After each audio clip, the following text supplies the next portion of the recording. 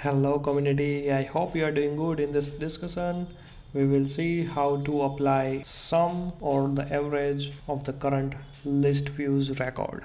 And in case you missed previous discussion about how to use optional attribute in the field level, please check, link is given in the description. If you want to learn more about Odoo, you can visit the Weblands channel.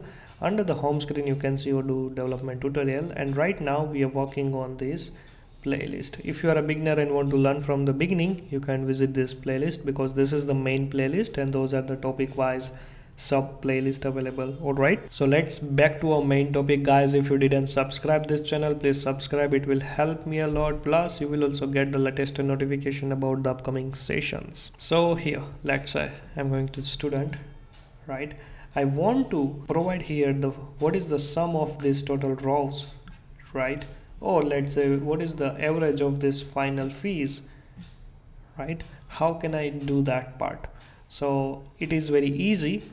So let's go to here in the custom add-ons, students, views, in the student views, and this is our list view, right, for the student.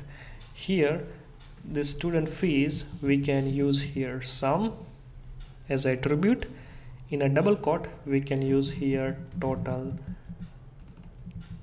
fees, right? And simple, we have to upgrade the module. So for that I'm going to the PyCharm editor. Guys, if you don't know how to configure Odoo in PyCharm like this way, please check editor level playlist. I already explained everything.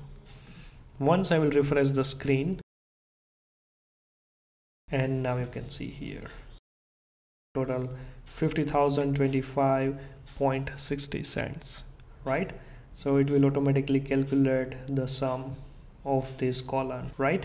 Now let's say how we can also implement the average, right? So for that we can do here average, and let's say average of final fees, and here we can also implement the sum total discount, right? And now upgrade the module. Let me refresh the screen, and now you can see total zero discount is available here. Here you can see the average is 4,615.45, right? So like this way you can implement in the list view.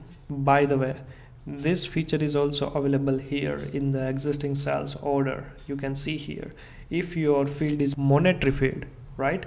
So you will also get here the currency symbol, right, and the total amount you can see here. If you go to here in the invoicing, right, so invoicing you can see here. So like this way you can set total sum or the average in the list view.